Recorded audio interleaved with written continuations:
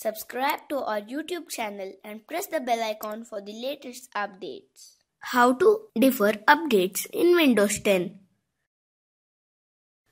Windows 10 introduces a new feature called Defer Updates, allowing you to delay the download and installation of new features for several months. To enable this feature, click on the Start button. Go to Settings. Click on Update and Security.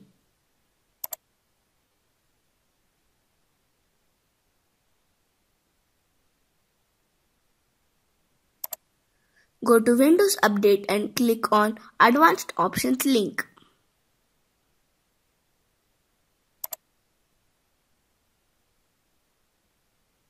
From the boxes under Choose when updates are installed, select the number of days you would like to defer a feature update or a quality update.